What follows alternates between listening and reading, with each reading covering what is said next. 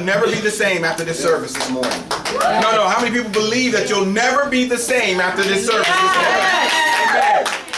Amen. You got to believe it. God came here to give you some information this morning, and he's doing it through his vessel. I'm just a vessel who gives you the information. Today we're talking about specific redemption of Christ. I hope you know that there is a specific redemption for Christ. First, you got to know what redemption means. Redemption simply means the recovery of something lost. Recovery of something lost. And so there has to be something lost for you to even be able to redeem it, right? And so it's recovery of something lost. So the question has to be, what was lost or what is lost? And you know, so when you ask the question, did we lose something? The answer would be, yes, we've lost something. And that's what Genesis 3 says. Genesis 3:4 is talking about the very moment where man and woman started listening to anything else other than God. See, God is our sole provider. He is the one we should be listening to at all times. Anytime we listen to anything other than God, we're doing what they did in Genesis 3:4. That was the moment where man, where the serpent, you know, everybody knows who the serpent is. That's the same name as the devil, Satan. The serpent took God's word, the words that God gave to Adam and Eve, took those words, and all he did was added doubt to it. Did you know that what he did in those years, he also does now?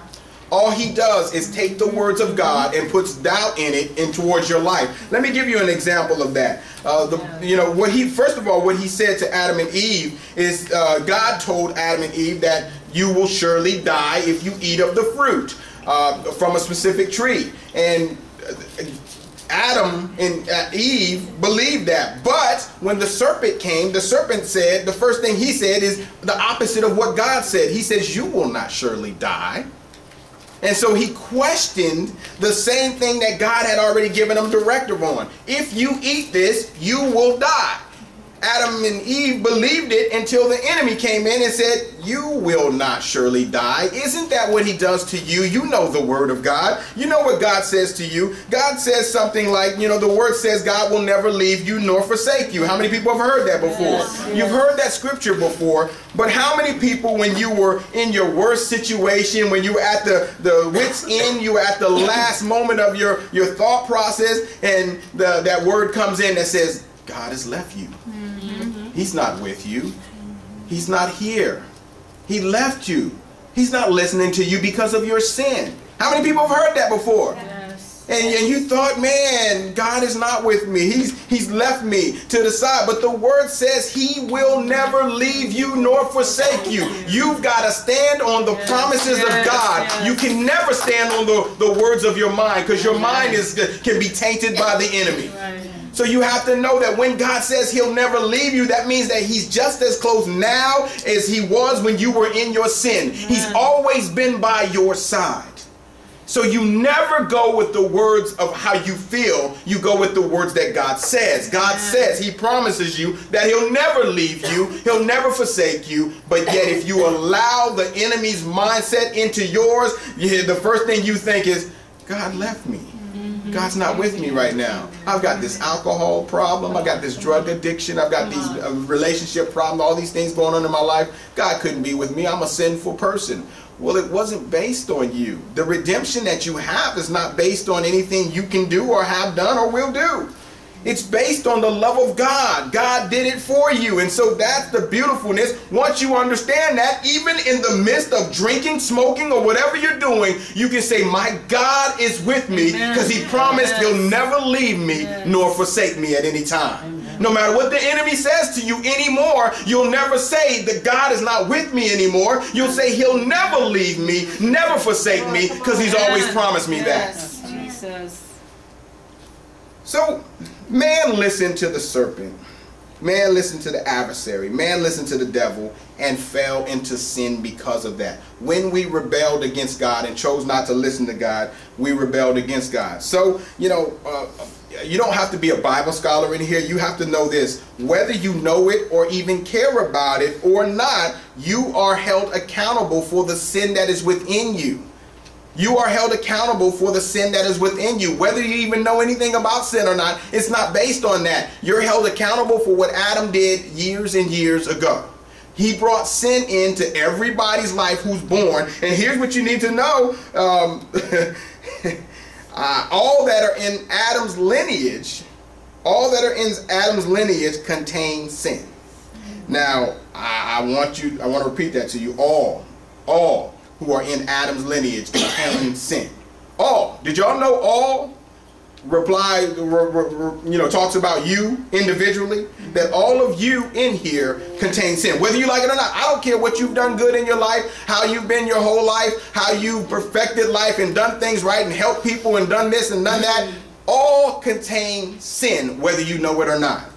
And I want you to understand this. I want you to understand this. Because we are all in Adam's lineage, we have these problems. So all need a Savior. The purpose for the Savior is to get you back in right standings with the God of this world. I mean, God of this heaven, earth, and this world, and everything else. The God over all. You want him, you want to be back in good talking with him, to be able to communicate with him, to be able to talk with him, and him listen to you. And so to be back into that grace that Adam and Eve had, you need somebody to pay the penalty for the cost of sin that's within your life.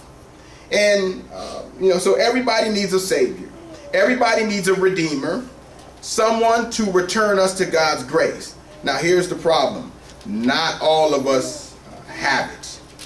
Meaning the Redeemer is there through Jesus Christ, but not all will know him. And it's a sad thing, but you have to understand that not everybody will know Jesus. Why is that? Because God doesn't fail, first of all, and his purpose was to reveal himself to a limited amount of people, not everyone. And I want to give you scripture on that this morning so that you'll understand it completely. His purpose was not to reveal himself to everyone. His purpose was to reveal himself to his children. Now, here's the thing. Who are his children? Everybody raise your hand and say, me. So, somebody was late, but they still got themselves in. And so, if understanding that is huge, because I want you to read from Matthew 1:21 so that you can understand that God had a specific redemption process, and it was for only the children of God. Matthew 1:21, this is when an angel appeared before Joseph in a dream. How many people have read that before? Yes. Appeared before Joseph in a dream and said, Mary will give birth to a child. It said Mary will give birth to a son, and it said that she was impregnated by the Holy Spirit so that Joseph could feel okay. And then it says you are to give him the name Jesus, gave him specific guidelines on what to do. And then it said one thing that was more important to you so that you can understand what's going on. It said he will save his people from their sins. It didn't say he will save everyone from their sins. Do y'all get that? It didn't say he will save some people from their sins. It says he will save his people from their sins. And so what does that mean? That means you.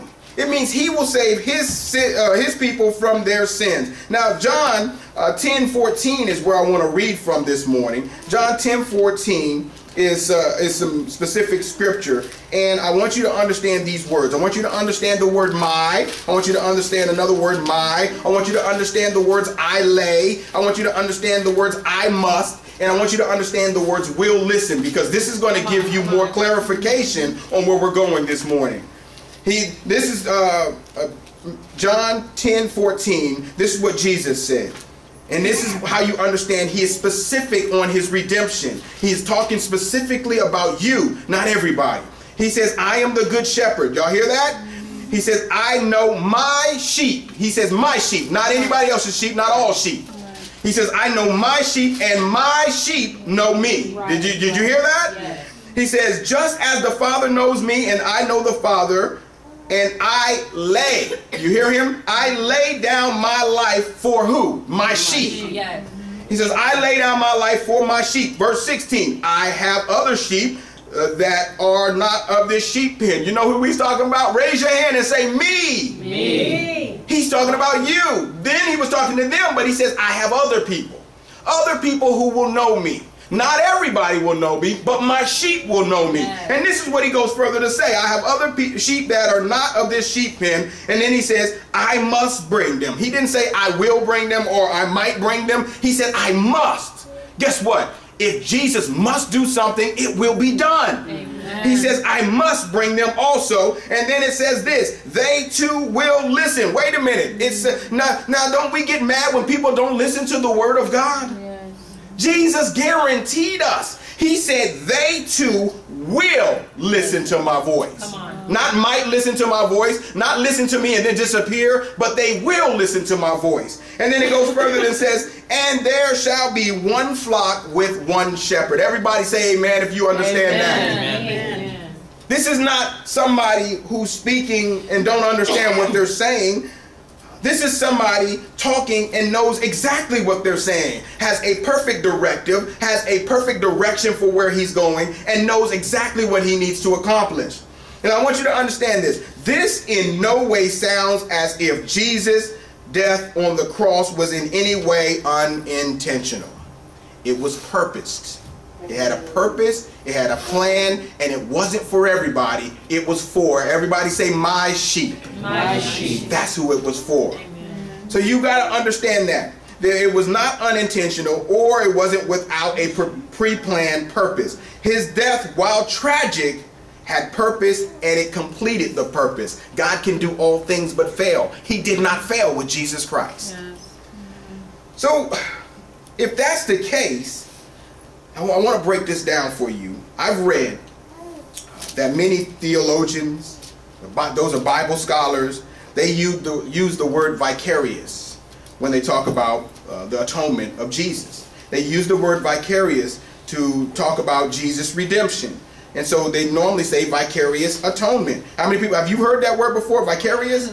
Well, I want you to understand what vicarious is. Vicarious means this. It means acting or serving in the place for someone else. It means acting or serving in the place for someone else. You know what that means? It means a replacement. Now, some of y'all are going to jump and scream in a minute. It means a replacement. They replaced the original person. And so when they talk about vicarious atonement, a vicarious redemption of Jesus Christ, you have to understand this. As a child of God, you've got to know that you were purposed and planned since the beginning of time. It's not something that just happened. That means that the vicarious atonement came for you, not for anybody else. And it's mistake proof.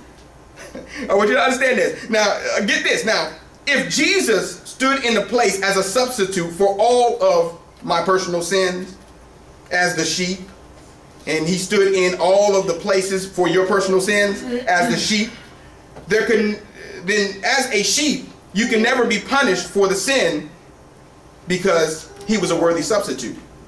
If he was not a worthy substitute, then all your sins you'd be accountable for. There is no sin for a sheep that you can be accountable for unless Jesus wasn't a worthy substitute. A substitute steps in when the original person can't do what they're supposed to do. You are the original person. If you're guilty of any of the sins you have committed, then the substitute wasn't a good substitute. Amen? Amen. Do y'all understand that? Yes. He stepped in the place, took the place for you, which means that your sin you can't be held accountable for. If you can be held accountable for anything you've done in your past history life or anything you will do, here's the fact. He was not a worthwhile substitute. But because he was a worthy substitute, because he was pleasing to God the Father, because he was the only one who can save you from your sin, because he was the only one who walked sin-free on this earth, guess what? He was a worthwhile substitute, which means that you are not condemned. But what does the Bible say? There is no condemnation for those who are in Christ Jesus. Why? Not because you're not going to sin anymore, not because you've sinned in your past or never sinned in your past, but because of Jesus Christ. He was the worthy substitute, took your place where Larry Gray was supposed to be damned in hell. He stepped in and said, Larry, move back. I'm taking the place. I'm taking the punishment. I'm taking all the hits. I'm taking all the bruises. I'm taking the life sentence that you have, and I'm taking your place. And there's nothing anybody else can do to stop that, because when they say, what has Larry done? They'll say, Jesus Christ has done it for him. this. I need you to get this. I need you to understand this. This makes me jump in my boots, because understanding this vicarious thing is powerful. So I want to continue on. So if Jesus stood in the place as a substitute for all of our sins, then we can never be punished for that sin, or he was not a worthy substitute. I want you to write this down if you can. If Jesus' redemption makes salvation a possibility, because there are some people who say, well, you can possibly have Jesus if you get your life right. How many people have heard that before? If you change, you can get your life right, and Jesus will come into your life and change you and do this and do that. That's not how it works, family. I'm trying to help you this morning. It's not based on anything you've done. It's based on what he's already done for his children. And so if Jesus' redemption makes salvation a possibility, which some people would think, for all sinners, because it says, you know, people say, well, it's a possibility for all sinners. That's not correct.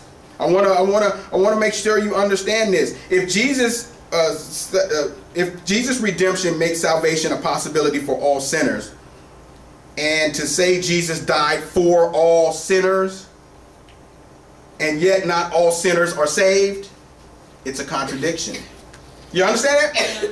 To say that Jesus died for all sinners, and all sinners can know Jesus, and not all sinners know Jesus, it's a contradiction to say that Jesus died for all sinners if all sinners don't know Jesus.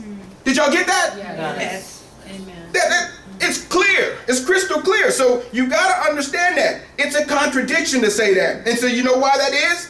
Because it's not a possibility for all sinners to know Jesus. It's only a possibility for his elected children that he talks about in several scriptures in this Bible. The children of God, the people who are destined to know Jesus, those are the sinners that Jesus is speaking of. And it's talking about the elect. And so you have to know this. You have to understand your scripture here. And for the elect to be punished, now here's what you need to know. For the elect, the children of God, the people who are predestined to know God. The Bible talks about predestination. We talked about it a couple services ago, so that you'll understand you were predestined to know God. So for the elect to be punished for any sin would be a double jeopardy. Does anybody know what double jeopardy is? That means being punished for something that you've already been tried for. See, Jesus was already in the trial for you. He's already been to court for you. Did you know that? He's already been punished for you. So the powerfulness in understanding it is understanding that he's already taken the punishment. There's no double jeopardy here. You don't get punished for something he's already paid for, or he wasn't the right person to pay for it. So for the elect to be punished for any sin would be double jeopardy, because the true substitute already paid for you. Did you know that? The true substitute, he already stepped in. There's nothing you can do to change that. The substitute stepped in for you. To even be convicted of any sin means that he wasn't a worthwhile substitute. Let me break it down a little bit more for you. I hope all of y'all are getting this morning. I want to break it down to life terms here. If you get a life sentence for committing a crime, how many people understand that? If you get a life sentence for committing a crime, and the law was weird enough to where someone who has never broken the law offers to be a substitute for you and take your sentence. Now, it doesn't change your sentence. You're still entitled to a life sentence because of what you did. Okay, do y'all understand that? You're still entitled. You have that life sentence. There's nothing you can do about that. But the law offers for someone else to be a substitute. Now the clearing to this is making sure that the person who substitutes has never committed a crime, has never broken the law at all. But the court permits it. Now, here's the thing. If that happens and the other person says, I will go to spend life in eternity, the life in jail for you because you've gotten that life sentence. I've never done anything wrong in my life, but I'm willing to take your place so that you can have your freedom. If that law permits that, then you can't be tried again for that punishment, for that crime. If you can be tried again, then that means that that person wasn't the person to take the life sentence, and it means that the law was incorrect because the law won't allow that to happen. So you've got to know, as a child of God, somebody has stepped in as a substitute for you.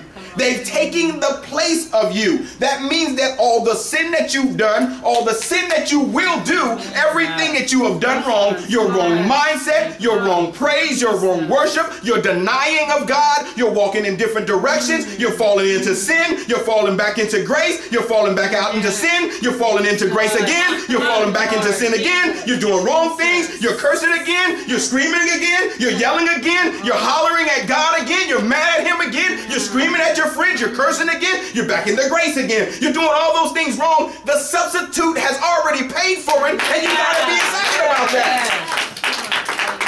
If he was a worthwhile substitute, then nothing you can do or nothing you have done can take you out of the grace of God. Yes. Do you understand that? It says nobody can take you out of the hands of God. Yeah. Do you understand? That is scripture. It's not Larry saying that. It is scripture. So I want you to understand that. Stop living as if the things you've done in your life or will do will take you out of the grace of God. That enables you to focus on the grace.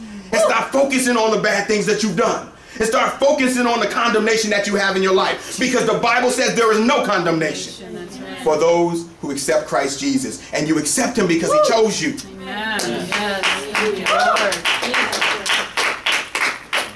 So you have to know this. You have to know that as a child of God, you are blessed. John 6:39 says this. It says, "This is the will of him who sent me, that I lose none." This brings more purpose to what God is saying. Jesus says, this is the will of the Father who makes no mistakes. Come on. You hear me? This is the will of the Father who makes no mistakes. I want y'all to say this real loud. Say, this is the will, of the Father who makes no mistakes. What is the will? It says that I shall lose none. Woo! Do you hear that? None.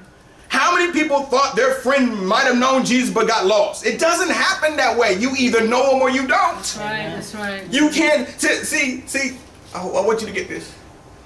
There is no in-betweens here. That's right. The fact that you're excited about Jesus, the fact that you're listening to his word, the fact that you came here and sang his songs, the fact that you raise your hands is evidence that you know Jesus and he knew you before you were created. That should be your excitement alone. Stop letting everything else condemn you for everything that God has redeemed you from. The specific redemption was for you. It wasn't for everybody else. It's for you. Yeah, the one who has a mindset, your mind is everywhere. Yeah, for you who's been to church sometimes and then disappears and then comes back to church. Something always draws you back in here. You know why? Because you are a child of God. Amen. Stop letting the things you've done or the things you will do condemn you or take you in the wrong direction. You have been blessed by God. You've got to know this. You are a blessed child of God to know God. Somebody said, well, I don't know if I believe in God. Well, I don't know if I can do this. I don't know if I'm the right person. All these other people praising God. I don't know if I'm in the right section. I don't know. I'm trying to know God more. Wait, hold on. If you don't believe in him, you wouldn't try to know him. Come on. You don't try to know somebody you don't believe in. Right. The evidence of you trying is evidence that you believe in God. Do you know that? Yes. Stop looking at everybody else and judging yourself according to what everybody else has been through. You are a blessed child of God because God chose you. The reason you have the inkling to even desire God is because of God. Know that and walk with that in everything you do. Thank you, Jesus. Amen. Thank you, Father. So, John 6:39 says, this is the will of the one who sent me, that I shall lose none of all he has given me. Lose none of all. Did you hear that? Yeah. Lose none of all. All he has given me, I shall lose none. You know what that means? No. That means that he's not going to lose any.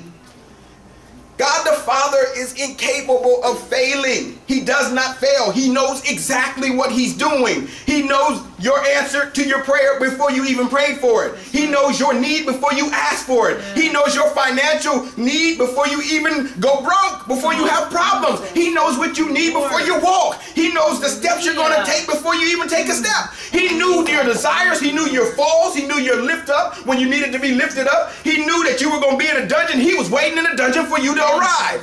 Thank you, Father. Some of us look for God. God is always there. You got to expect it. Oh, I'm going into this dungeon. God must be there waiting for me. Jesus. Oh, I'm in this pit. Hello, Jesus. Where you at? Come on. I'm locked up. Oh, Jesus, here you are. Oh, man, it's a pitfall in my life. Man, Jesus must be at the bottom of this pit because he's waiting for me. He's always there for his children. He's not there for everybody. Yes, Jesus. Thank you. Hebrews 7:25. I want you to write that scripture down. Hebrews 7:25 says this. And I hope it brings clear the scriptures. Hebrews 7:25 says this. Therefore, he is able to save completely those who come to God through him. Hold on. Let me make sure y'all understand. For the people who are skeptical, therefore he is able to save completely. It doesn't say not half. It doesn't say half. It doesn't say some. It doesn't say save maybe if they act right. It says save completely. Say completely. Completely. Say it loud. Completely. Completely. It says therefore he is able to save completely those who come to God through him because he always lives to intercede for who? You. He intercedes for you. He intercedes for you. He intercedes for you. Who wants it? He intercedes for every single one of you in this audience right now. Every single one, he steps in the gap for even the things you don't know because you are a child of God. So I want to break this down and make sure you understand this. Jesus laid down his life for a specific purpose, to activate the specific redemption. For who? A specific group. You know who that specific group is? Look at your neighbor. Look at your neighbor. I want you to look at him. Slap hands with him. Say something to him. Point at him if you have to. Say, this is for you. This is for you. Say it real loud. This is for you. This is for you. Say it real loud. This is for you. This is for you. Know that. See, some of y'all are not ambidextrous. You're getting moved to the right. You're using the wrong arms. You're slapping people who are not even there. Why are you slapping folks who are not there?